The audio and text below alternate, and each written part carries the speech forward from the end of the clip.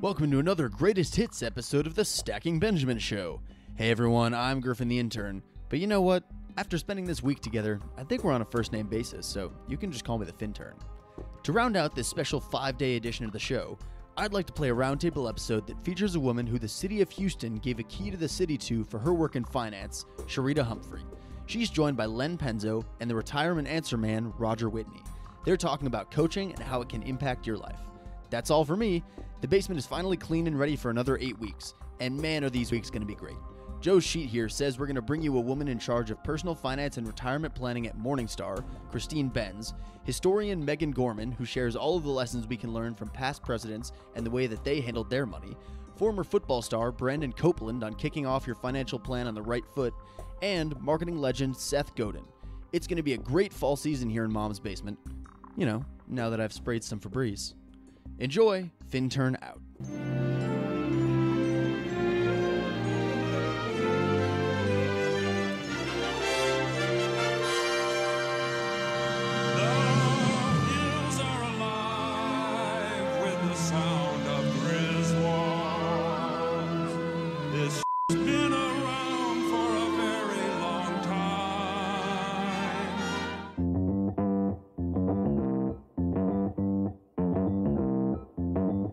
From Joe's mom's basement, it's the Stacking Benjamin Show.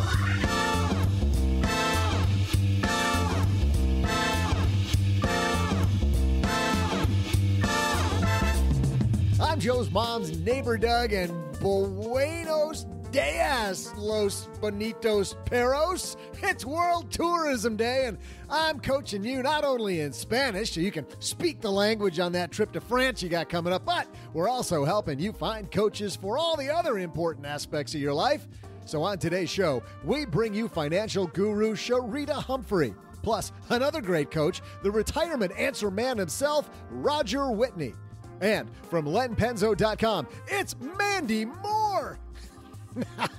She's busy with her first song in 10 years. It's just Len Penzo. But that's not all. In honor of National Tourism Day, we'll take a break halfway through the show to talk about the best places for digital nomads to work and live abroad with Kat Kalashian, editor with Live and Invest Overseas. And of course, we'll also save time for my amusing trivia.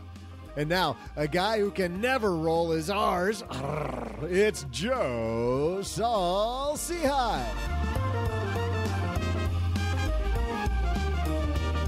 I can't roll my R's, but I can roll into another episode of the Stacking Benjamin Show.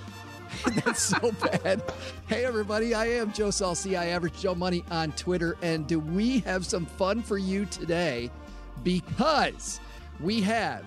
coming to us live from his bunker deep under Los Angeles, Mr. Len Penzo is with us, I believe. Yeah, a little stressed, but yes, I'm with you. What are you stressed about? How are you stressed? You're the guy that if there's something that happens like a nuclear holocaust, you're protected. Yeah, but my Papa John's points are expiring in 3 days, and I'm on a diet. And so now I really don't know what I'm going to do. That is, you got to be sweating this out. Yeah, I mean, you know what? Yeah. I mean, like, you know, I'm trying to starve myself here. It's like I had a bowl of Cheerios today for breakfast, and I had 10 pretzels for lunch. So it's like, you know, I don't know how I'm going to continue on with this. And then, like I said, I got a notice in the mail that my Papa John's points are expiring. So we're going to get with that type of nutrition line, we're going to get like a third of the way through the show, and listeners are going to hear and that's like your head hitting the microphone. It could be. Don't laugh. And you're done. I'm used to 5,000 calories a day. Instead of 5. Yes. Yes. And joining us, our special guest today, she is coming to us all the way from Houston, Texas, the woman behind Faith, Family, and Finance. Sharita Humphrey joins us. How are you? I'm good. Thanks for having me, Joe. Well, it's about time we got you here. Oh, I'm excited. Well, tell everybody, the 3 people that don't know about Faith, Family, and Finance, what you're all about there, because you're a financial coach.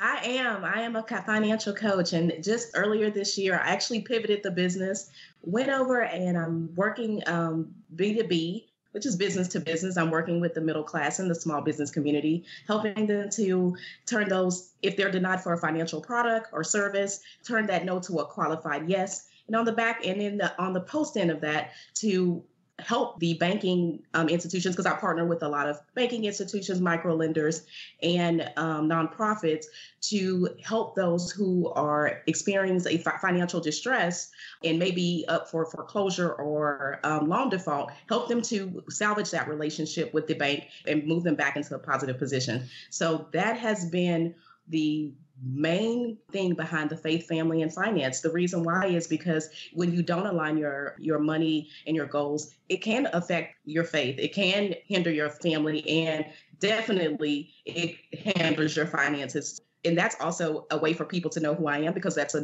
core of who I am. I stand on my faith. My family is my armor, and my finances give me freedom. Well, and I love the fact that you're working with these people in these businesses, because you have a hell of a backstory. I mean, yes. If you can give us the 3-minute version of when you hit rock bottom. When I first heard your story, I was like, wow, it's just an amazing turnaround you had in your financial life. Yes, I actually hit rock bottom about almost 7 years ago. And I pretty much just came on and shared it on social media. And that's where that hashtag came from homeless to homeowner, and from the floor to Forbes. I was sleeping on the floor with 2 boys. I told them, we will never live like this again. I just need 30 days to change our situation. And let me tell you something, when you have 2 kids staring back at you and you're sleeping on the floor, it was time for me to really figure out what I was going to do with the rest of my life. And I just told them that give me 30 days and you guys are going to see that we will be in a position that will be able to really impact other families. And 30 days later, I became an auditor and an analyst for the state government. So that really changed the trajectory of my life. And so many people saw my journey. I literally shared my 300 credit scores on social media. They saw me just go through the journey, and they saw me also get to 841. So I literally shared my journey so that way I can be able to impact someone else and tell someone else that just because where you are is not your destiny, it's a process to get to your purpose. And I'm now finally in my purpose. That it is so inspiring. And I love every time I hear your story, I just get inspired again. It's so awesome. And we're so happy you're here with us. But we've got somebody else here with us, Sharita.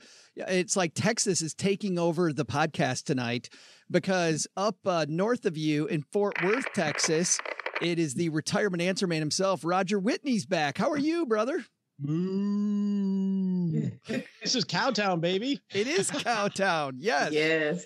All I know, Joe, is when you ping me, I just come running. I don't want to, but I just come running. OG told me today, literally today, that he couldn't be here to record. And so Roger got the call, the last minute, put me in coach call. And yeah, that's right. Tapping your arm, time to call in the bullpen. And Roger's here with us. But we needed the Retirement Answer Man. Tell the people that don't know about the Retirement Answer Man podcast what you're all about.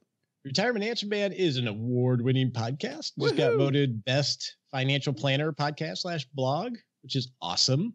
No, but it's a podcast where we just noodle on how not to just survive retirement, but how do you actually really rock retirement? So it's much more encouraging than all the dollars and cents that most people think about. It's intimidating. It's a scary time of life, and that's sad because it should be awesome. Did you need help like coming up with that phrase? Because you use that phrase noodle on a lot. Like, did you need help coming up with that phrase or knowing how to structure it in a sentence? It actually is a word that is used as a synonym for thinking. And I just actually naturally used it. And then I was in a meeting or I was talking to a listener or something, and they used it back to me. And I'm like, ooh, I like that. And so I actually think it's important to have your own language to create your own community. We noodle on things. We don't have meetings. We have huddles. We don't work with people. We walk life with them. I think that's a very interesting use of grammar. That's an incredible use of grammar. Well, I wish you'd stop it because I'm getting hungry. That comes from a Michigan State education, Joe. Of course, a Spartan education. That's right. But what I was getting to, Roger, was that we have to think. But we've got an amazing show. We got the amazing Sharita Humphrey here with us. We got the retirement answer man, Roger Whitney, here with us. We even got Len Penzo. So let's get this party started. Hello, darlings. And now it's time for your favorite part of the show, our Stacking Benjamin's headlines. Our headline today comes to us from the Women Who Money blog, which, by the way, was also a Plutus winning blog. Congratulations to Amy Blacklock and her team. Amy was just here in the basement a couple weeks ago. This piece is called, "Is Hiring a Coach Worth the Money? And do I need one?" And this is a question we get asked all the time. So what a better time to talk about this than with Sharita, who is a financial coach, with Roger, who is a financial planner, and with Len, who is certifiable. So who really needs a financial. This piece starts off by saying you're ready to make a significant change or to improve some part of your life, but you're struggling to do it on your own. You're finding it challenging to stay on top of all the things to know or with motivation or mindset to reach your goal. Whether the changes we want to make or the goals we want to achieve are related to our health, career, finances, business, relationships, or some other aspect of our lives, we know it takes effort to make progress. Striving for achievement, we read articles, download apps, buy books, courses, and products, following blogs, chatting in forums, joining clubs and organizations, and attending conferences are other ways we might try to move closer to our goals. Sometimes you find all the information you need and take action without help, but you can probably name at least one important goal you haven't met, even after trying different ways to accomplish it. I'm going to start, Len, with you, because you've been online for a good long time, writing the Len Penzo blog. And one thing that you and I have both seen over and over and over on blogs, on websites, it's why you don't need a coach and how a coach is just going to screw you over. They're money hungry, money grubbing people. What do you think? Well, it depends, but I think there are many times when a coach is good, especially when for people who are unfocused or they don't know how they've got like the article says, like they have all the information in front of them, but they don't know how to put it together. They don't know how to take that information and put it to use. It's kind of like an extra tool in your toolbox, and that coach will help you, show you how to use all the information you have to make you more successful. But Sharita, why not just go to, blog posts, like it says in the piece? Blog post can often point you to a lot of the right things to do. Podcasts can point you to a lot of the right things to do. What's the difference between what you do and just reading a blog or listening to a podcast that'll point you in the right direction? I think just to piggyback off what Len said, sometimes you can get all of that information, but sometimes too much information can cause analysis paralysis. And sometimes you need someone to kind of pull you in and kind of coach you through all of that information. Because I get a lot of clients, they're like, well, I've listened to all of these podcasts. I have this information. I have this book, but now I feel stuck because I have so much information. I don't know which direction to go in. And this is why sometimes it's best to hire a coach, because they can steer you in a path and kind of put some benchmarks in. So that way you're meeting your milestones. Yeah. So instead of just being somebody brokering information, talking about which one's important to you, which piece is important to you. Yes. Yeah. Roger, I'm sure you've heard some of that criticism before, right? About why should I pay you to do something when I could just go, jump on the bogleheads and do it myself? Well, and I think a lot of people can do it themselves. Mm-hmm. And a lot of people can do it themselves, but still want to have a coach. I mean, I have used coaches for about 6 years. And they have literally changed the direction of my life. And I remember the first coach I hired, I swallowed at how much I paid these people.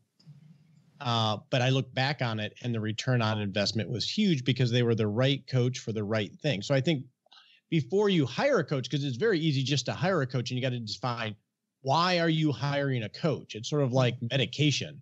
You have to have the right pill for the right job or the right tool for the right job, and then be ready for it. I definitely think from a financial coach perspective or a financial advisor perspective, I never try to convince anybody that they need me.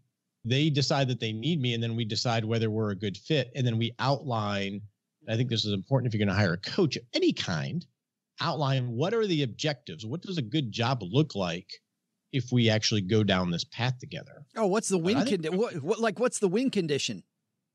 The win condition? Yeah, what's the win condition? WIN. Oh, yeah. I was like, oh, yeah. It's like, well, let's go, Sonny. Southwest. This isn't Joe's weather.com podcast. I'm so intimidated. I'm sorry. Yeah, well, exactly. I remember the third tandem coaches I hired. I remember because I was in a high growth phase and I knew where I was going, and I knew that my current skill set and belief system was not the person that was going to make that successful. So I was in the middle of shedding who I was for who I was becoming. And the coaches helped me along that journey to having a better mindset. It wasn't the skills they were teaching me. It was helping me have the mindset of the person I needed to become to achieve what I wanted. So I think that is a good example of a win condition. That was my specific goal for hiring these people. Sharita, have you hired coaches yourself as well? I have. And I needed that just at that moment because I was new. Yes, I learned a lot from experiences from the up and down of my own journey. But of course, I invested into myself because if I really wanted to be able to really know where I'm going and to be able to really to scale, I knew that I had to invest into myself and invest into someone who went before me. And it was one of the best investments that I made because it allowed me to grow my business exponentially. You know, it's funny, Len, when Sharita talks about investing in herself, do you think that's part of why we hear the negative is that people sometimes invest in themselves with the wrong coach? And so they spend a lot of money and then they just get really negative and go, ballistic online because the problem clearly wasn't them. The problem was coaches are bad.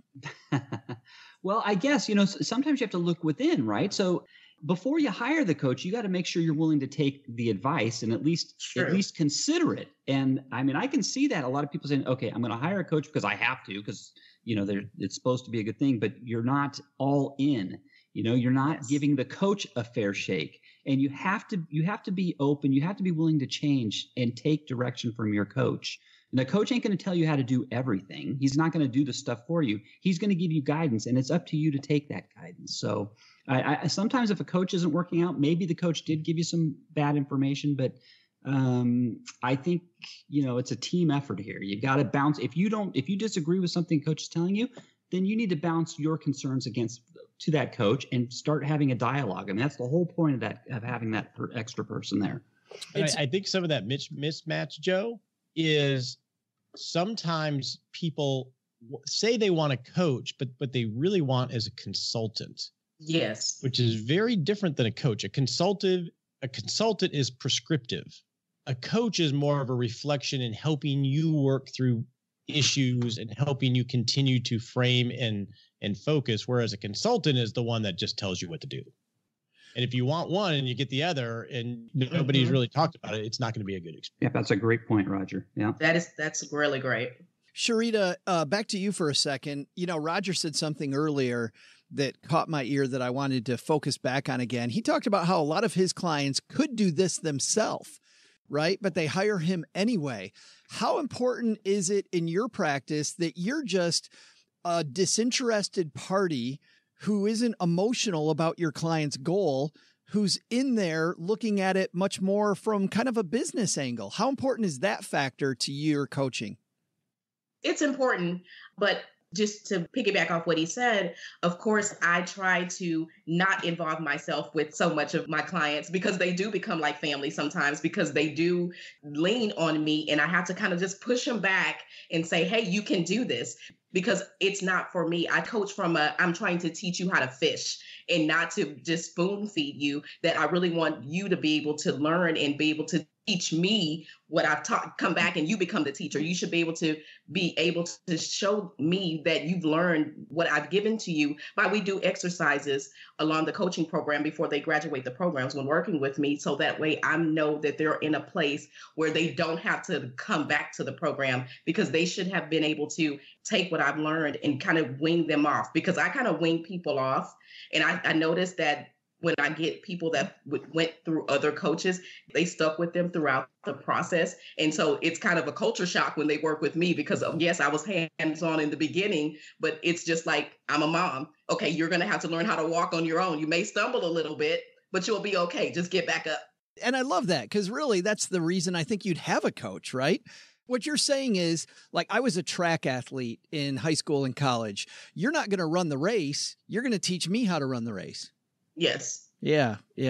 Len, when you've interviewed any coaches that you've had in your life, whether it's a career coach or, somebody to teach you to eat more Papa John's or whatever it might be, what are some of the key questions are to ask a coach before you pull the trigger? Because I sometimes see people hire the wrong coach because they didn't do enough fact finding first. True. I think the first thing you want to know seriously is how much experience they've got. Also, I think you want to find out from them if they have a slightly different philosophy at coming at things than you do. We talked about just a few minutes ago, why would somebody who can do everything have a coach? Well, there's lots of ways to skin a cat. It's very important to sometimes, you might think you have option A for skinning the cat, but option B might be a better way to skin a cat. And I hate that. I know all the animals people are going to, it's just metaphor. It's just a metaphor. Mom's cat is over here in the corner, like trembling. So I think a very important thing to do is to find a coach who's a little different than you. Okay. Especially for if you're wanting a coach in something that you are kind of have expertise in already, or a little bit about, see if you can get a coach who can come at something from a different perspective. I think that would be so helpful. Sharita, that's difficult. And that's actually what I do in my life is what Len talks about. I have lots of coaches and I always look for people that are different than me and look at the world differently. But that's so hard because we want people around us that are like us. How do you shift that mindset? So you kind of do, because I don't know, do you agree with what Len says? I definitely agree with what Len said because, of course, my journey may not be what someone who's coming to me. And I feel like those are the best coaching clients because we have two different backgrounds. And it may seem crazy, just what he said. This person may not need a coach, but they were drawn to me based on even if they heard my story or something that I shared. And I like to say in a coaching, when I'm working with clients, we're in a partnership. And those were the best partnerships when it was two different people coming in with two different backgrounds, two different philosophies, two different ideas, but we were able to meet and have one common goal. Yeah, that's so powerful. What is one of the best questions people have asked you when they've hired you? The question, Sharita, that you wish more people asked you when they were hiring?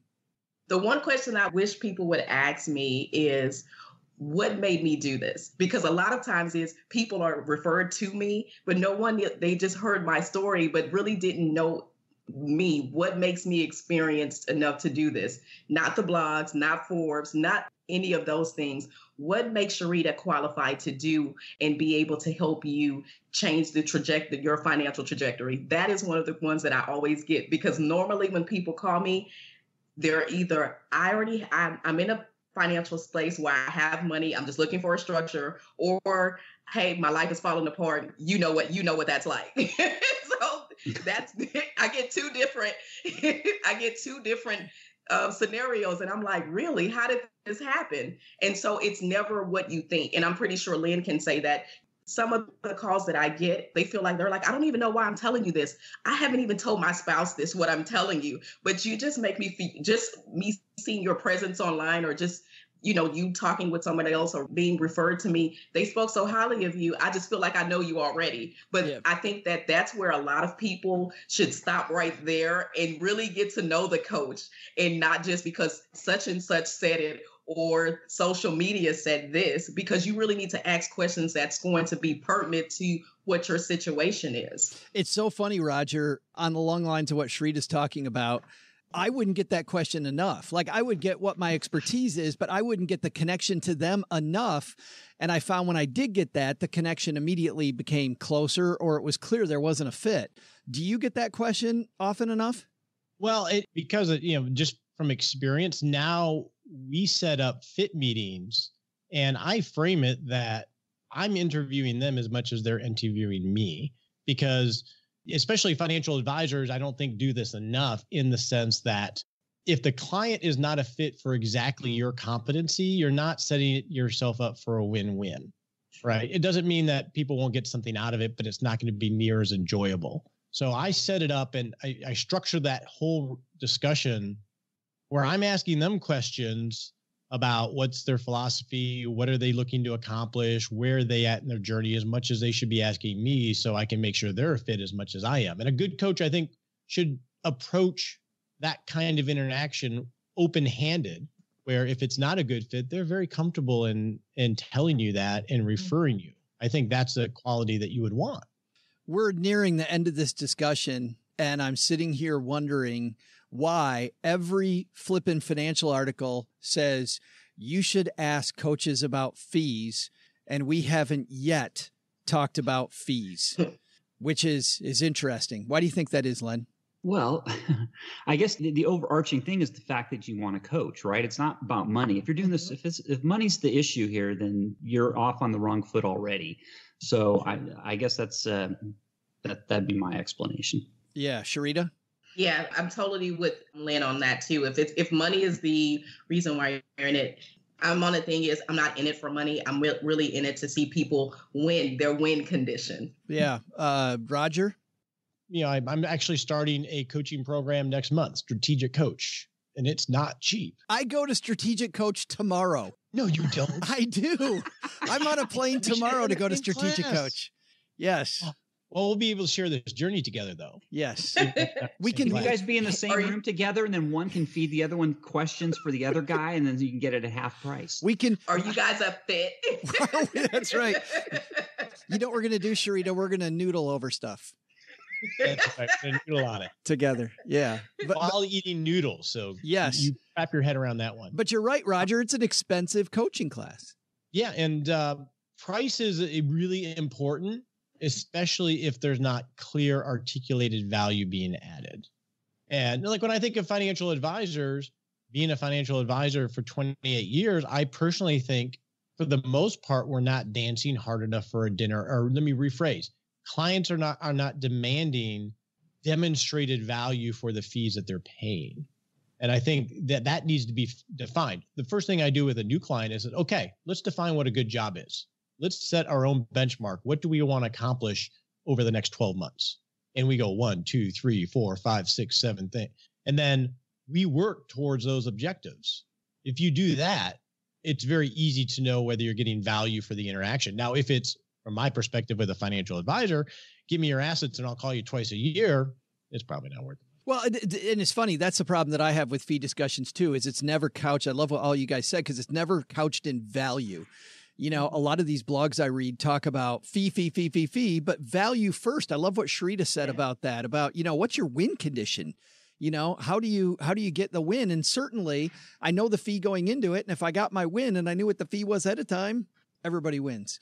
I don't think we pay enough attention to what we get. We pay way too much attention to just what the fee is when we talk about coaches. It's also interesting from my perspective too, that most of my clients, when I was an advisor, they could have done it themselves. I worked with incredibly smart people. And I just think this idea of not having, this is my own agenda, I guess, of bringing this to the table, is that not having smart people in your corner who aren't you, I think is a huge mistake. I think you're saving a couple dollars to go nowhere or not go anywhere fast. You could go someplace far, far, far faster if you hire the right coach. And I see people hire the wrong coach by not asking the questions we talk about today. And, man, I'm up on my soapbox, so I guess I'll get back down. But I think you guys know where I'm going with that. I often wonder, I'm like, is the problem the coach, or is the problem that you hired a bad coach and now you want to blame coaches? So, biggest takeaway here, though, that's my big takeaway. So Len, we'll start with you. Biggest takeaway on this piece? Roger's pretty darn old to be a certified planner for 28 years. You might even be older than me, Roger. That's my biggest takeaway. Len is so tired of being the oldest guy on the show. He is so tired of that. I don't even know what to say. He's beat me by a couple of years. I think actually Len might be a year older than Roger, because I think Roger. I'm 52 years old. Shoot. Bam. Sharita, tell me you've got a better takeaway than Leadhead. Well, all you guys don't look any at over 30, so that's my takeaway. That so is one of Sharita's my new BFF right there. You're hired. Don't look at my face. Real good. We just had this conversation. Lynn just said I'm hired. He didn't even ask me any questions. There it is. Just take my wallet, Sharita. Right. But what's the real takeaway here, Sharita? Real takeaway is picking the right coach is the best investment that you'll make. And you can do it yourself. But if it's going to cause you to go into analysis paralysis by doing so, hire a coach. Yeah. Roger? It's made an amazing difference, not just in my business life, but in my personal life. Mm-hmm. It's one of the best things that I've ever done. Well, as part of our celebration for World Tourism Day, I think it's time for us to help you the way we always do when it comes to traveling to foreign countries. This is another lesson of Spanish Made Easy. Hola, welcome to Spanish Made Easy with me, your host, Jen Hemphill from the Her Dinero Matters podcast. Today, I'm joined by the host of the popular How to Money podcast, Matt Altmix. And together, we will share a popular and simple Spanish phrase so you too can use it in your own life. Sound easy? Sure. Today's phrase is, Tony, I'm not sure your life insurance benefit is high enough for you to pound tequila like that. In Spanish, you would say this popular phrase just like this. Tony, no creo que el pago de tu seguro de vida es lo suficientemente alto como para que tomes tequila de esa manera. Now let's hear the co-host of How to Money, Matt. Try it. Ready, Matt? All right, guys, you chose the right man for the job. Here we go. Tony, no creo que el pago de tu seguro de vida es lo suficientemente alto como para que tomes tequila de esa manera. That was just perfect. Perfect. See how we sound almost exactly alike? You too can speak Spanish easily and comfortably listening to Stacking Benjamins. See you next time. Ciao.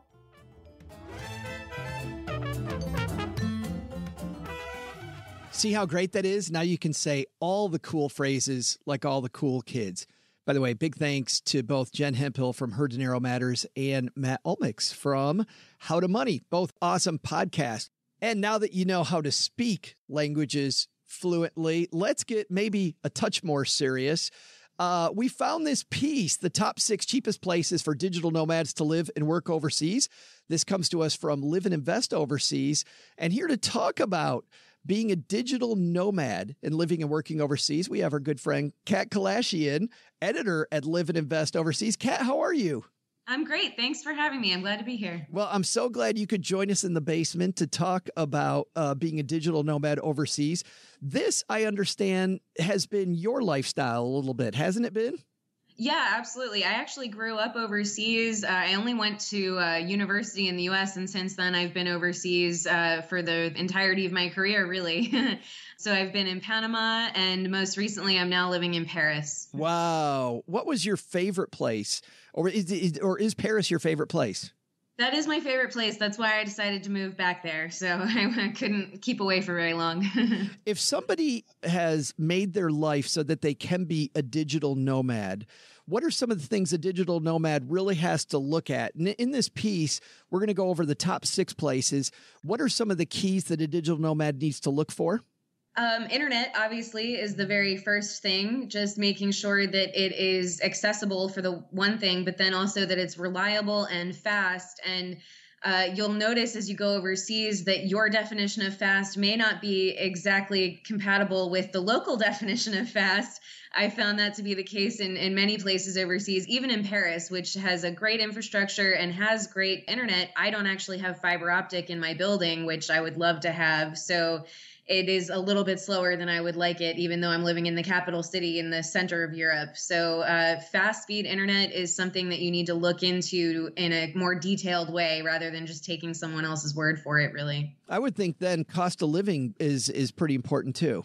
Absolutely, because you're living overseas, you're earning probably in dollars still, if that's, where your income is coming from. So you want to make sure that your income is going to go as far as it can overseas. And often the case is that you can live maybe for the same amount, maybe for less even, but that you're getting a much richer lifestyle out of it. So the bang for your buck is fantastic. If you're living in a high-rise, amenity-filled a building right on the beach, that's basically the same cost as you were living to rent in somebody's house in a suburb somewhere. The cost of living is the same, but the lifestyle is much richer. So that means, by the way, and I'm kind of doing this math as you're talking, that means your list is going to change all the time. This list of 6 we're giving you today, next year might be a little different as the dollar value changes. Yes, it's definitely something to keep in mind. I'm living in Europe, so my dollars don't go as far over there in Europe, and I have to play that kind of safe. However, there are countries that really play to your benefit. And I mean, to be fair, the euro is at a pretty good point with the dollar right now. The dollar is very strong, so it's going far all over the world, farther than it has in the past in some cases. But if, for example, Colombia, which is on my list, is a great value, your dollar goes very, very far there. And it has been for a long time. The dollar has been so strong. So it's something to keep in mind when you're looking at your countries overseas. Our friend Jen Hemphill, who just did the segment before this about Spanish Made Easy, is from Colombia. She keeps telling me over and over, I got to go there. So we're going to get back to that. I do want to ask, when you talked about internet earlier, I had this same problem myself. I went to the south of France, and I thought I was asking some pretty good questions, Kat, about internet with my Airbnb host. And to your point, they said it was very fast. It wasn't fast at all. Are there specific questions I should be asking? Do you have fiber optic, or are there specific things that can make sure that I'm going to be able to reliably work before I get on my plane and go? Yeah, I do think asking about fiber optic is a good way to go, because there's no way to hedge that. It's either fiber optic and it's super fast, or it's not. So asking what form the internet is in is a good thing. Europe has a funny thing. My landlord, for example, said I had great internet when we moved in, but we found out that wasn't quite, what we would call great internet. So our building hasn't been wired for fiber optic yet. And what we have is called ADSL, which is kind of between a dial-up connection and a cable connection. So it's not even quite as good as a cable connection in the US. So you definitely want to ask what kind of internet it is. Is it through cable? Is it this ADSL thing, which doesn't even exist in America because you guys are far more advanced? Definitely ask what form it's coming in. And if they can give you a speed, great. But know that speed is going to go up and down depending on usage, throughout the day, et cetera. All right, let's jump into these. The top 6 cheapest places for digital nomads to live and work overseas, according to Kat, and live and invest overseas. Number 6 on your list is? Indonesia. So Indonesia, it was specifically Bali, really, is what we're talking about. The DN, the digital nomad DN lifestyle there is really well developed, and it has been for quite some time. It's really far away from the US and Canada, so it's not quite as common of a destination for Westerners, but for Australians, it's the top place to go. So it has kind of been colonized, if you will, by Australians already. There are lots of them over there, so lots of people speak English in Bali. If you're looking for something that's a little bit more, authentic, shall we say, this may not be the best place to go. As I'm saying, it is pretty well trafficked. There are lots and lots of people who speak English. It's actually not as cheap as it was, of course, because of all this touristing and traffic over there. But it is still comparatively very cheap. English is spoken, and the local language is actually really easy to learn. They say it's the easiest one in Asia because it's very simple and phonetic. So it's actually, if you're looking to learn another language and you want to go to Asia, most of them are kind of beyond your reach if you want to really get into it. But Bahasa, I think is how you pronounce it, is actually a really easy one to learn, I've heard. Yeah, my daughter's in Japan, and it is just a tough time learning that one. You write in your piece that you can rent a 2-bedroom house with a swimming pool for under $900 a month, which is pretty amazing. And by the way, I'm looking at your photo on the piece, and we'll have a link to it in our show notes page at stackingbenjamins.com. And the photo of this beautiful hotel and swimming pool makes me want to get on a plane and go right now, Kat. Yeah, me too. Number 5 on your list is where? Thailand. Thailand, again, it's pretty westernized, and this one is actually more popular with North Americans, so you will run into other Americans and Canadians over there. The entire country is pretty well developed at this point, at least in the cities. You've got great internet, good infrastructure.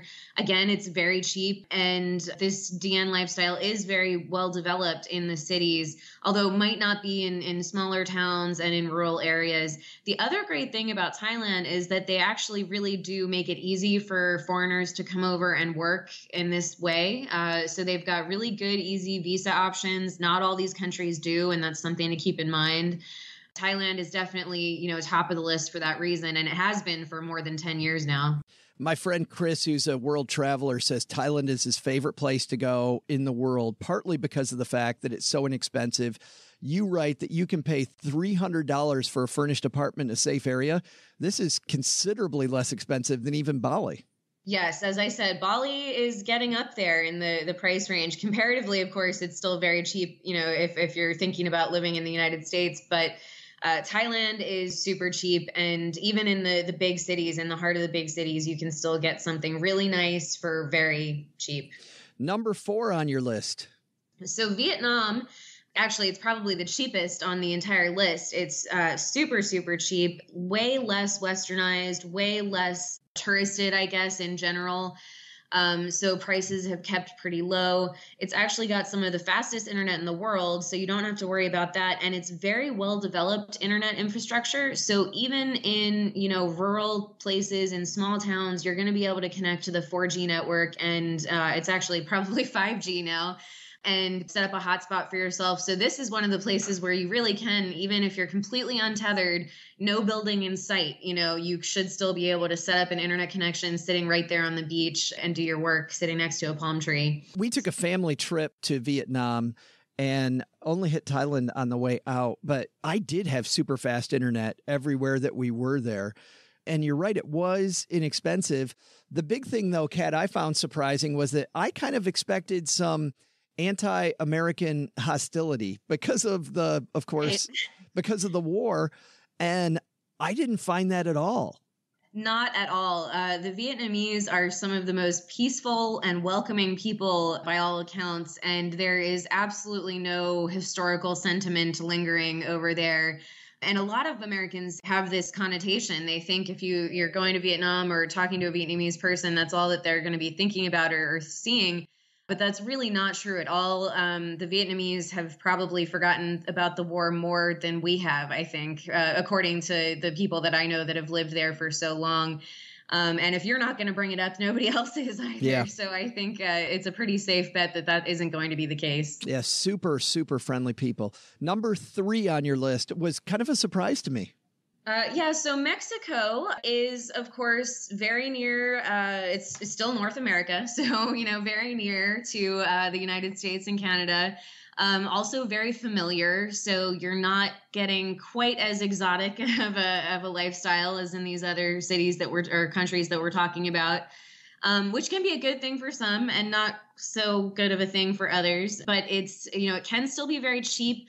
It's not as easy to find the cheap in Mexico anymore. If you're on the coasts, they're already pretty well developed for tourists. And there's really what my problem with it is that there's this really well developed vacation mentality. So if you're a gringo in Mexico, almost everybody's going to assume you're there in an all-inclusive resort. Yeah. Everybody's catering to you as if you're drinking margaritas all day.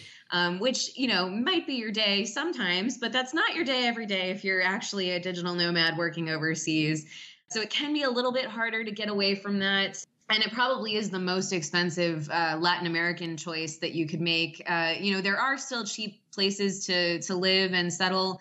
You have to dig a little deeper to find cities that aren't as well touristed and that do feel a little bit more authentic. And Durango is one that I mentioned in my article. So far, it's not a place that you'll find many Americans, and hopefully it stays that way for some time more. Number 2 on your list. Number 2, so Colombia, staying in Latin America.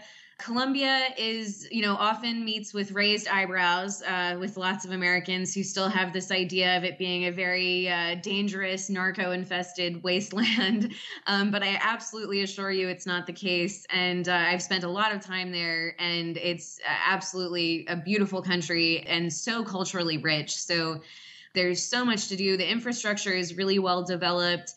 Certainly in big cities, I think Bogota and Medellin are where the digital nomad lifestyle is the most developed. So it's not a problem to plug into this lifestyle there. And all big cities have good internet and great public transport. It's not necessarily the case, though, outside of the big cities. So, it's not like, as I said, with Vietnam, where you can just go anywhere and assume you'll have a good internet connection. But another great thing is that it's still pretty close to the US and Canada, so a flight there isn't too far. It's not too expensive. I mean, the other thing is, if you're looking for a Latin America destination, this is definitely a more authentic option than most of what you're going to find in Mexico. I don't know if this is a pro or a con for some people, but there's not going to be a lot of English spoken here. You are going to have to learn some Spanish. And you're not going to find those American brands on the shelves. Everything is going to be much more of a local option here. So it's a more foreign experience. If you're looking for a Latin America experience, this is a slightly more exotic one than Mexico would be. I know 2 different people who have moved to Colombia, which at the time, to your point, really surprised me. But they don't like it. They absolutely love it. Like, it's almost like, they joke about how people that do CrossFit have to talk about CrossFit all the time. I feel like people in Colombia talk about Colombia all the time. You write that a good budget for any big city in Colombia, listen to this, could be $1,500, and you can rent a nice 1-bedroom in a more upscale neighborhood for about $650 a month. Yeah. And as I say, because most people aren't moving to to Colombia in droves, these prices are staying pretty low. I love Medellin. That's where I spend a lot of time. And there are kind of a few more upscale neighborhoods where I spend most of my time. And that's where you're spending that level of money for rent. If you go outside of those there's still beautiful neighborhoods, just not as popular, I guess, with expats that are moving in. You can get rents for $500 or less. And the cities are fantastic. So I definitely recommend it. And I absolutely agree with you. Everyone that I know who's been there or lived there, they don't just like it. They rave and rant about how much they love it. And it's fantastic. Right. I have to say, my friend Jen, who is from there, whenever she visits her parents, she brings back coffee. And holy cow, Kat. Unbelievable. Okay. We saved the best for last. You ready for this? All right. So we're moving over across the pond to Portugal now. Most people are really surprised that you can live in Europe and that it can be affordable and that it can support a kind of lifestyle like this. Portugal is a little bit of a unicorn over there. The cost of living on average is about 30% less than Western Europe, but you are still in Western Europe. You're actually on a coastline. You could live near the beach. In fact, Lisbon, the capital city, can actually be cheaper than living at the beach because the beaches are a little bit more touristed, definitely by British expats. But most Americans and Canadians haven't quite picked up on the Portugal trend, even though the Brits have been going there for 100 years now. So prices have kept pretty low, especially in Lisbon, where, you're on a coastline. It's a beautiful, architecturally rich, stunning city. There's a great culture. There is a kind of quirky cafe bar culture going on there. You've got the Mediterranean lifestyle and food. So it's definitely a top choice, and it can be very affordable. There's good internet throughout the country and good infrastructure throughout the country. But the digital nomad lifestyle is especially well developed in Lisbon, I would say, rather than on the southern coast where the beaches are. Did that surprise you that Portugal is number one? I guess a little bit, but it's not. Again, on the other hand, I've spent time there and I've spent time in all these places. I've spent a lot of time in Europe throughout my life, and Portugal really is, as I say, it's very unique in Europe. It's not at all like other European countries. It's a little bit more casual feeling, a little bit less stodgy, I guess. Yeah, it's so interesting to me. It's a place that I've always wanted to go, and it's funny. It's now on my radar. a lot because of you and your writing, Kat. What else do you guys, well, let's talk just briefly about what else is going on, because I know this isn't the only thing you guys talk about at Live and Invest Overseas. What else is current on the site these days? Well, Portugal has been our top pick for a long time now, but Panama has always been a really popular country with us. It's a great business hub. If you're looking to get a job overseas, Panama can be a really good place. There's a really great visa for getting a work permit there. Belize is another really great option, especially because it's an English-speaking country. It's the only English-speaking country in Latin America. You know, there aren't so many English-speaking countries around the world. So if that's a top priority, then living in this kind of sun-soaked Caribbean paradise is a pretty good option. And it's affordable, and they actually want foreigners there, unlike Ireland and the UK, where they don't really need new people coming in, right. So they don't make it that easy for you. Malta is another fun English-speaking country that a lot of people have never heard of. It's out in the middle of the Caribbean. And that's another really, really fun option. So those are a few of the places we're talking about these days. I actually had a correspondent just come back from Taiwan and just write up an issue for me on Taiwan, which I know nothing about yet. So I don't have much to say about it, but I can't wait to hear her reports. Oh, that's awesome. And we can all read about it at the site, which I'll link to this and the site on our show notes page at stackingbenjamins.com. Kat, so fun spending with you and traveling the world here virtually with you for just a few minutes. I appreciate it. Thank you. It was fun.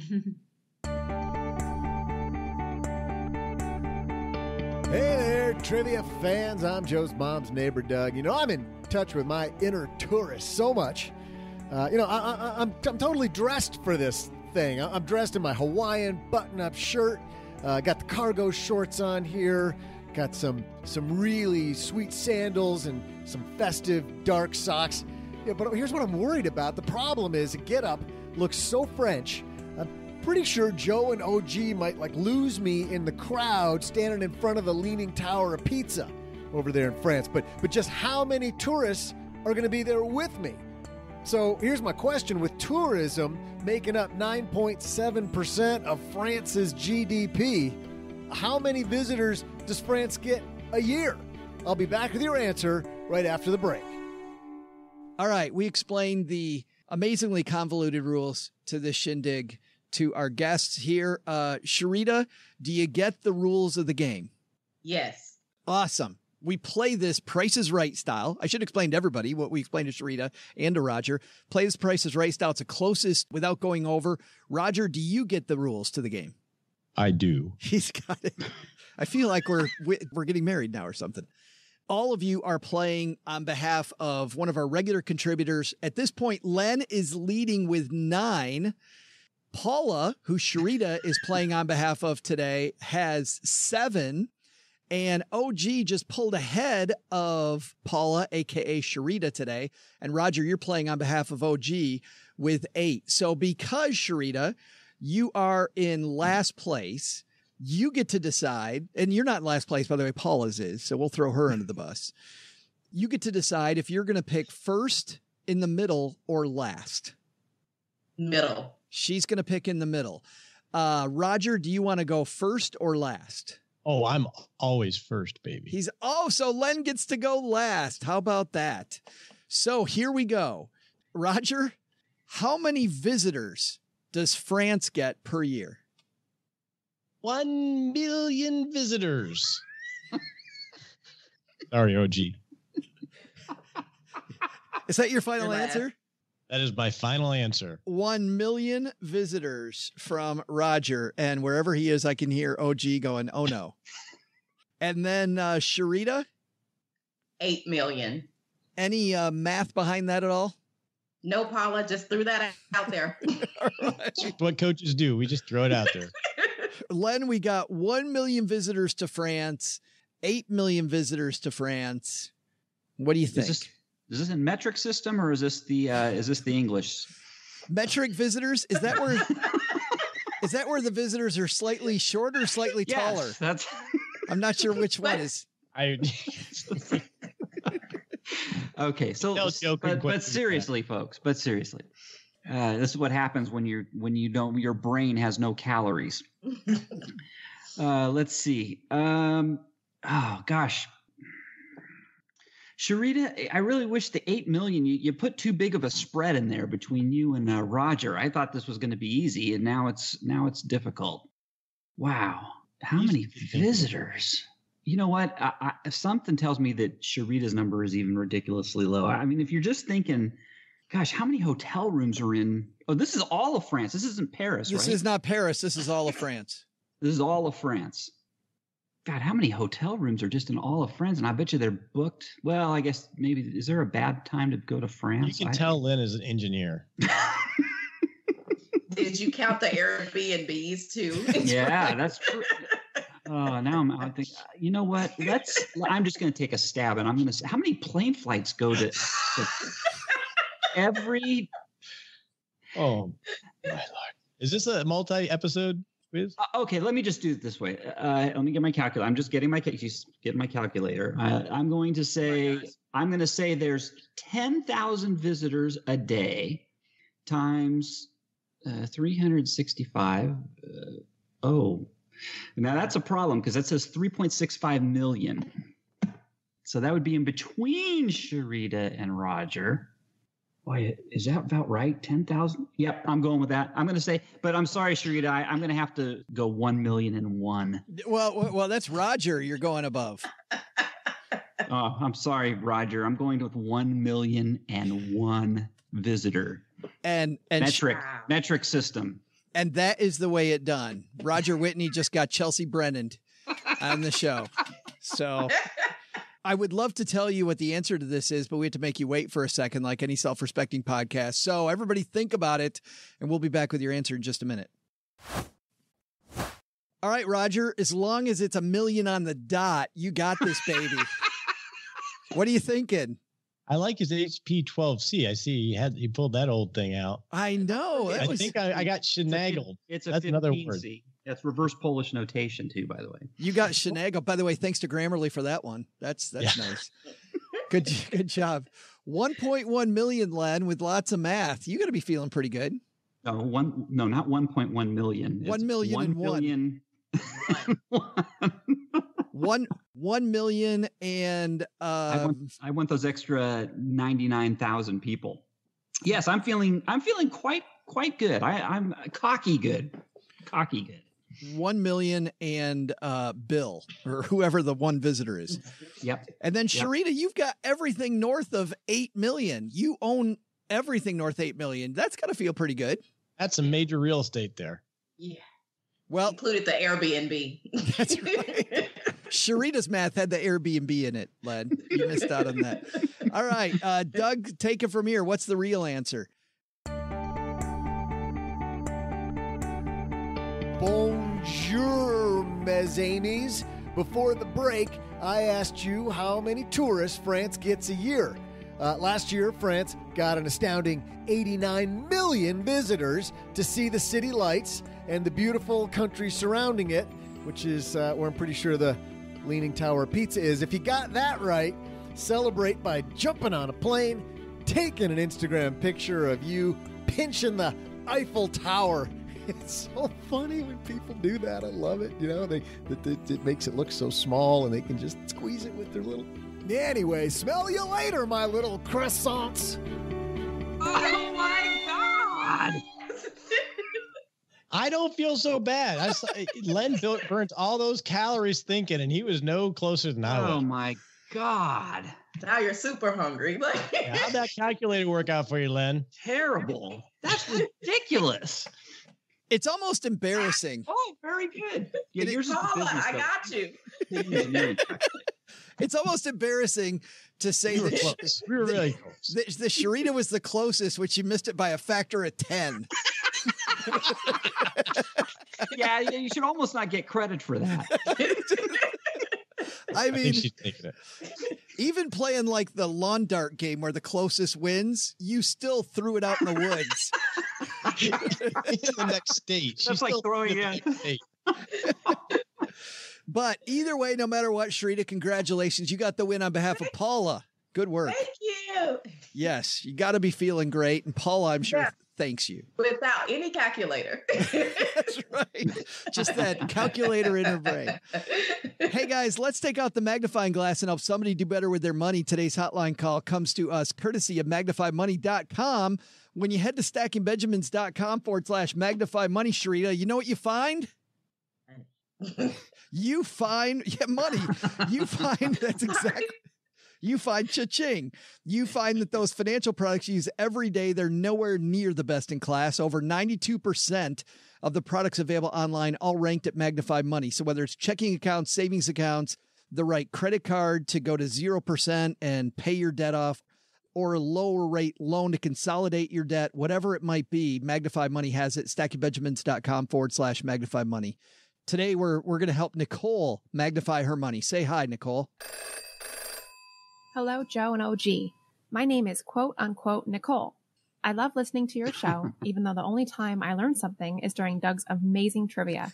Recently, I listened to the episode on whether or not it's possible to retire early with kids.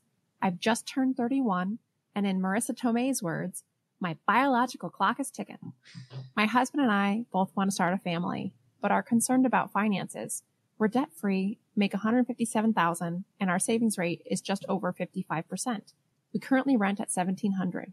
We'd like to retire early, but the problem is we both started saving far later than we would have liked. Currently, we have about $20,000 in my 401k, $5,000 in my husband's. We have 4 months of expenses, about $11,500 saved up, and we have $13,000 saved up, which we'd like to invest, but haven't started yet. I wanted to see if you could point us towards books or podcasts to help us learn more about being financially ready to start a family. I wish there was a magic number, like if you have $50K saved up, you're good to start popping out kids.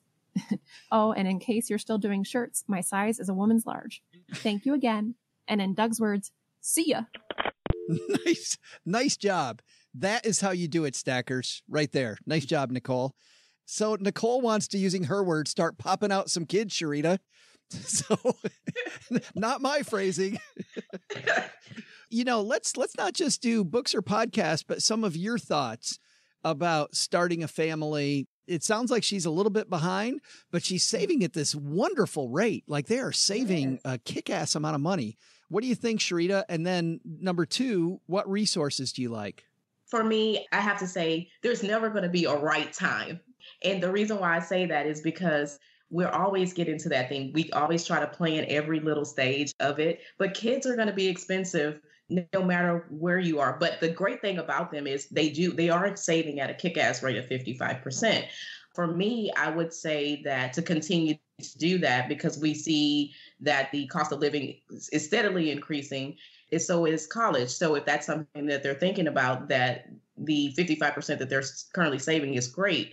And so one of the resources that I love is, just because I'm a mommy and I love her, is the Budget Mom. Yeah. Yes, love her because she's really instrumental for those who have started a family.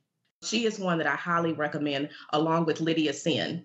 I love Lydia because she's a mommy and she's working and she's done it all, but she's showing in a way that it doesn't matter if you got started behind or you're not even started yet. She's a great resource to be able for those who are thinking about becoming moms or becoming parents. We're going to link, by the way, to all of the people, not just the awesome 2 that Sharita just mentioned, but to everybody that we talk about here on our show notes page at stackingbenjamins.com. So Nicole or anybody else, if you're driving down the road, we got you covered, or, you're on your walking the dog in the morning, whatever it might be. Len, what do you think about having kids? Because did you and the Honeybee have kids? You guys had kids at a fairly young age as well. I wouldn't say fairly. Well, I don't know. It's all relative. I was 32 when I had Matthew, my son, and 34, I think, when I had my daughter. So I don't think you should be worrying about whether you're going to be able to retire early or have kids. I mean, that's kind of a weird choice to me. Yeah. It's just if you want kids or you don't want kids. If you want kids, by all means, don't wait.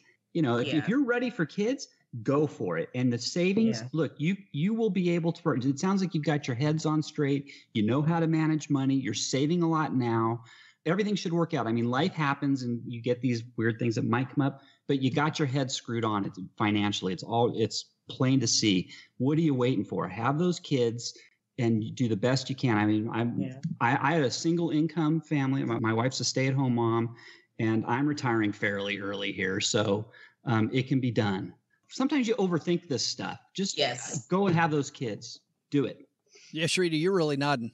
Yes. The reason why I'm nodding is because we see so many people waiting and putting things off. And I can just say from a female standpoint, and being the only female here on the show today, is that we're seeing an increase of infertility as we start to wait an age. And we're like, I just wanted everything to be perfect. But there is this, what Lane said, there is no perfect. If you want to become parents, you'll figure it out. And sometimes your kids will actually be your additional motivators for you to really get into a path. If that's retiring early is something that you want to do, then you'll have that extra motivation, because when you're looking back at that little one, your whole life changes. And so for me, I'm just like, I had my kids fairly young. And I wouldn't change a thing, because everybody always asks me that. That's something that I always get. Would you want to do it? Would you rather wait? No, because I have the best of both worlds now. I had my older kids, and now I have an awesome 4-year-old. So I'm in a different position, but I can now say that I've experienced something different that money can't buy, and that's becoming a parent. Yeah, we also had our twins when we were fairly young, and now, my kids I'm 51, and my kids are 24. The older they get, the smaller that gap seems, and they seem more like friends than, yes. I'm still parenting, but it is really nice. Roger, you've had to have this like Sharita has with clients. When you get this type of question, what do you think? Wow. I don't think this question has anything to do with money. Mm-hmm. I think whether it's having kids or retiring, you're never ready. You're never financially secure. And I think it's more of creating a life. And I think from a financial advisor, coach perspective, and in the media, everything becomes the calculator, because it's very elegant and life is just messy, and it's up for us to create. And there are so many things that will happen as a result of having kids. It's part of the maturation process as an adult, you could argue. I don't know if I'm using that word. Graham really can tell me using that correctly or not. So my 2 resources, one would be to read Love Does by Bob Goff, which is always good for the soul. And when it comes to the money part of it, and this sounds like an advertisement, I think my book speaks to getting outside of the calculator. And if Joe gives me her or your address, I'll send it to you. But I think it's not about the money. Yeah. You do what you want from a human perspective, and the stars will align. It sounds like you three are, speaking of line, you're all 3 aligned on that. I'll throw my hat in there as well. 2 other resources that I like of people that are dealing with that, 2 fine podcasts, are Wendy and Curtis Mays have a fun podcast called The House of Fi, and it's they are juggling. She was just on the show recently. They have 6 kids, and they're trying to get financial independence, and they interview other people that are going through that journey.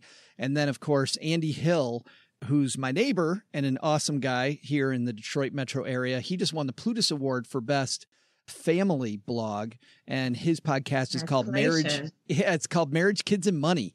And he's also interested in juggling all these different things. So, but Wendy Mays and Andy Hill's podcast, I think, are 2 good ones to add.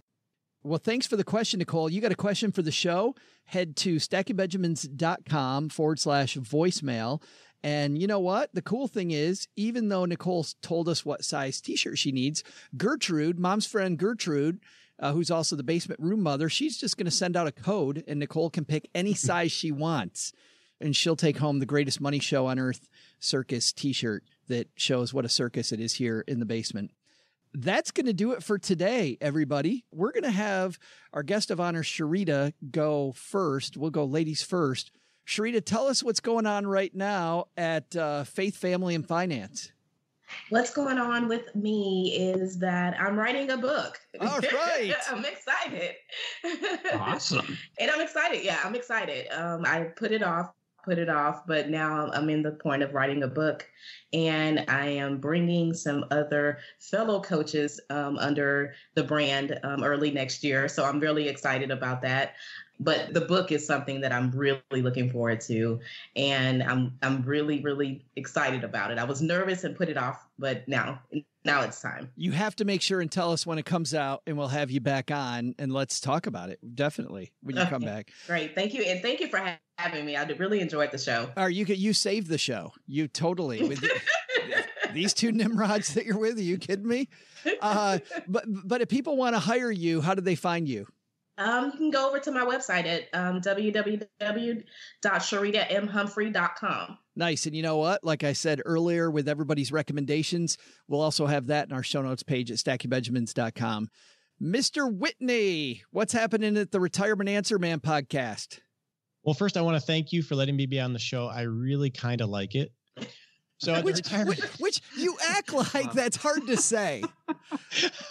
At first, I think, oh, that's a nice compliment. But then I think, well, I don't know if I'm supposed to like it or not. But it kind of do. No, I love the show. I love you, man. Yeah. So the Retirement Answer Man show, well, we're coming up within a month or two on the first anniversary of the Rock Retirement Club, which is this online community for people over 50 to surround yourself with like kind of people, noodle on. How do you not just survive retirement, but rock retirement? And I've been blown away. Got over 260 people. We're doing a retirement rodeo roundup conference. Yeah. Which is crazy. So that's what's going on at Retirement Answer Man. And I just started a new blog for financial planners called Financial Planner Freedom. So we're busy. You are, but you're always juggling like 5 things. We're always just trying to make you do this. Coaches will make you do this stuff. They will. And you just hired another coach who's going to make you do more stuff. Amen. Len, what's happening at thepersistentitch.com? No, a lot of people don't even know that joke anymore. That joke goes so far back. What's going on at lenpenzo.com?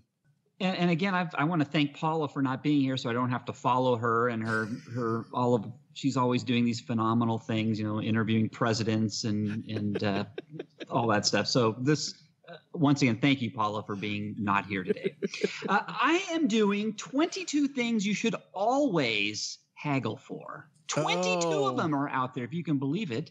Always haggle. You should never just accept the base price. Give me one. You want one? Okay. How about, let me see. I'll come through here. He doesn't something know. Really interesting. Oh, yes, this is a good one, too, because I used to do this when I was younger, in my rock star days. Musical instruments, always. Don't ever, ever, ever go to a music store and pay the list price. Ever. Okay. Up to 33% off for haggling. I have a question. When you talk about haggling, though, and I got to see this piece ahead of time, why is being a contributor to the Stacky Benjamin Show number 3 on that list?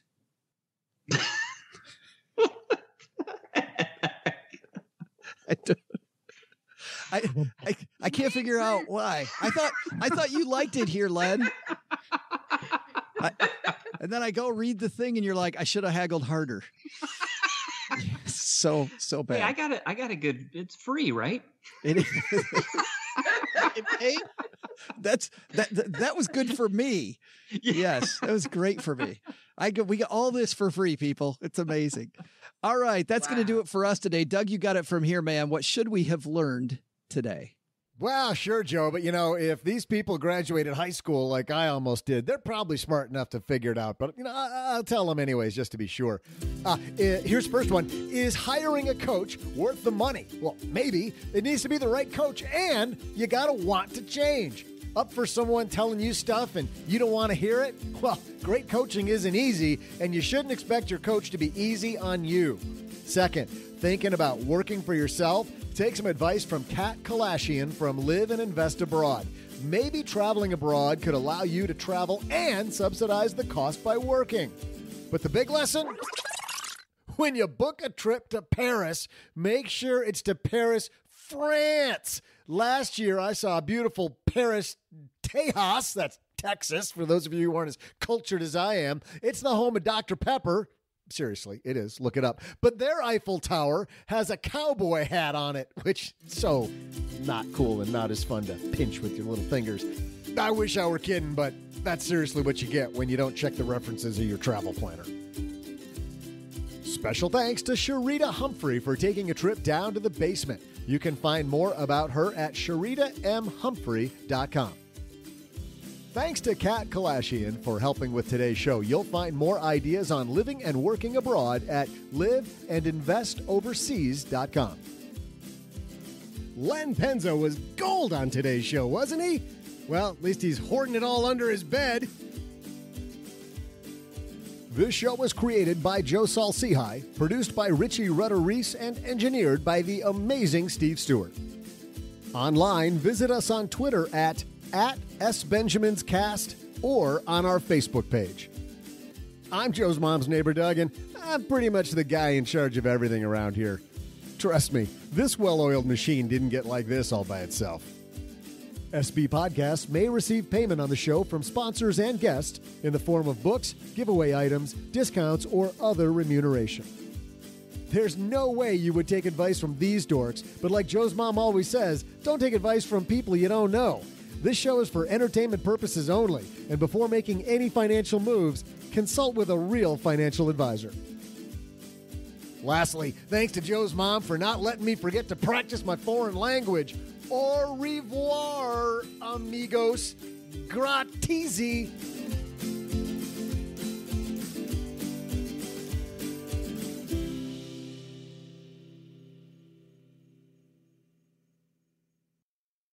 What are you still doing here? The show is over. Go home.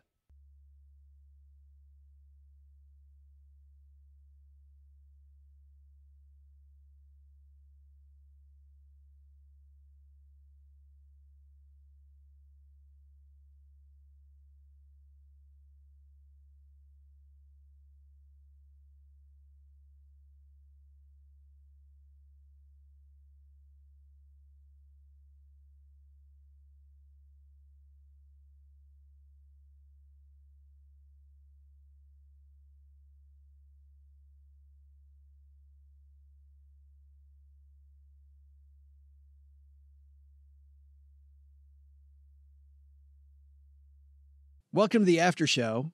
This, Sharita, is the part of the show that doesn't exist. What happens in the after show stays in the after show. So we don't talk about it. I would say that to Roger too, but Roger's been here before. So that's why I'm taking my shirt off, because nobody talks about it. It is so creepy. Oh, so it's like Vegas. It is. Exactly. Okay. This is the after show where you don't talk about it at all. But, okay, gotcha. We talked about coaches. Two of you guys are coaches. Len, you've coached people in your career at work. I know you've led people. I want to talk about bad coaches. Like, what are some just either bad coaching moves or bad, was there anything just wild that a coach did? Roger, I'm going to go to you first because you're nodding your head that you may have a story for us. So I went to this workshop once. It was a financial advisor conference, and I went to this pre-workshop where they had brought a gentleman in, and it was an amazing afternoon. And I was like, this dude is awesome. He's exactly what I need. Real friendly. Talked to him afterwards. So we hire him, and I fill out all this intake stuff. It was not inexpensive. I fill out all this intake stuff. I had to do a lot of pre-work before I had my first chat with him. And so we're on the phone.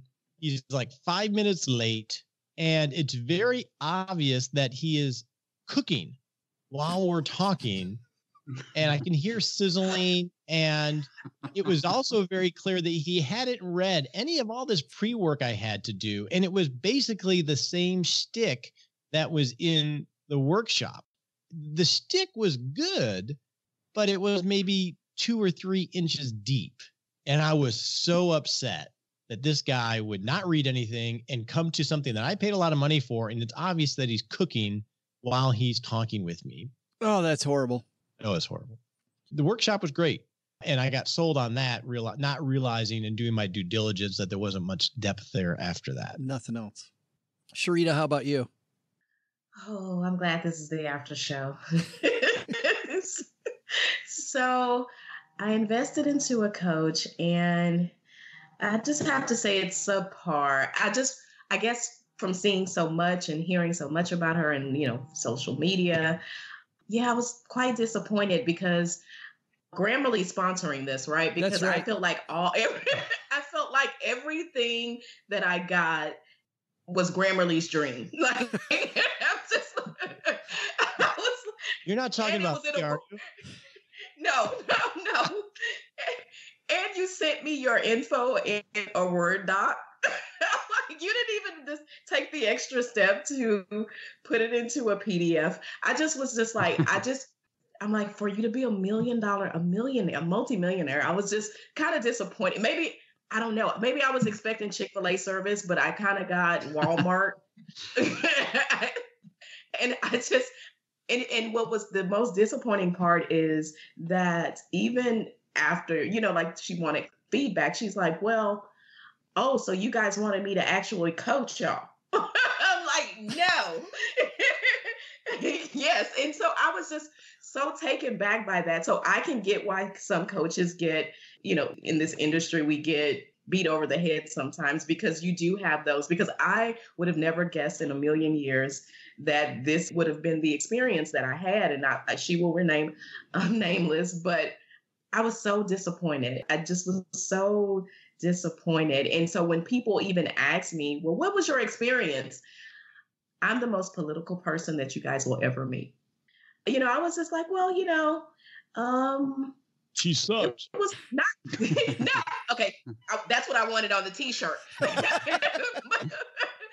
But I was just kind of like, well, I printed the information. That was my, no lie. I feel so horrible for even saying this, but that was my response. I said, well, I printed the information. So I don't know how they took that. Now just saying that out loud, but that was my response. And so it was kind of disheartening. So I get it when people are kind of afraid and have so many questions about coaching, because I've had my bad coach experience, but thank God I've invested into other things and met some wonderful people. But my very first experience was horrible. Great. Yeah, it was horrible. It was just like it was like your first time being back. Sorry. That was off the record, right? I'm sorry. Absolutely. That was so. Nobody listens to the after show, so you're good. You're fine. What except everybody. But that is hard. I can't believe it. Len, how about you, man? I really don't. All I can do, I hearken back to one of my baseball coaches. This doesn't compare. Did you to just say? Did you just say that you hearken back? Yeah, that is how old. Hearken back, I reckon. I reckon I'm gonna hearken back. You were born in 1880. What? Yeah, but you know what? Roger and Joe both knew what I was talking about. They both understood it because we had grandfathers. Right. So there. Sharita's the only one who didn't fit it. Yeah, Sharita's still over there looking up what the hell does this harken back mean? Yeah. That's right. She's got it. She's got the Googler out right now. Cowboy. I should have been speaking in Old English or something like that. Like yes, ye harken back. But anyway, you're baseball coach. I don't know. I had a baseball coach. This story. This should have went first because it can't follow Sharita and Rogers. But I had a baseball coach, and he insisted that I should be a switch hitter. He said, I was batting right-handed, and I was batting about 275, 280 for the season. He goes, "We got to get your batting average up. We need you to be a switch hitter." So for a couple weeks, he trained me to be a switch hitter, and I'm trying the best I can. Well, I go to my first game with doing the switch hitter. I'm going to be batting from the opposite side. Strike out, go up the second time, strike out, third time, strike out, fourth time, strike out. He said, "Oh, it's okay. We'll keep going. Next game, first at bat, strike out. Next at bat, strike out. Next at bat, strike out. Next game comes up. I'm sitting on the bench, and I'm like, "How come he goes, Penzo, you're not playing today. You're sitting on the bench." I'm like, "Why?" It's like, "What the heck's going on?" He goes, You're 0 for 7 in the last 2 games, and we need to get some better hitting in there. like I'm batting for the wrong side of the plate. You believe that? That's so horrible. Right there. That's a bad coach right there. That Even is in a bad the coach. 1980s, that's a bad coach. That's a bad coach. And I never batted. I never batted left-handed again. 275 wasn't so bad. No. I mean, it's not great, but it was. I was better really worried this was going to go a wrong direction with you should be a switch hitter. I know. That stayed with me. We're like, don't tell that story, Len. We'll save that for another after. Save that one for the after show.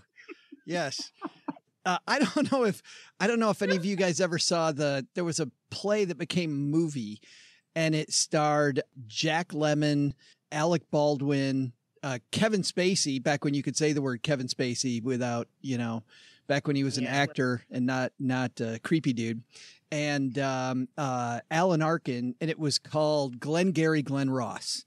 I love that movie. Yeah. So Glengarry Glen Ross, Alec Baldwin comes in, and he's like the new sales guy, and he's laying down the law. And Jack Lemmon gets up to get some coffee just to set this up for people. He's got the coffee pot in his hand. Of course, Jack Lemmon at that time's a pretty old man. Alec Baldwin's a young guy. And Alec Baldwin says, "Put the coffee down."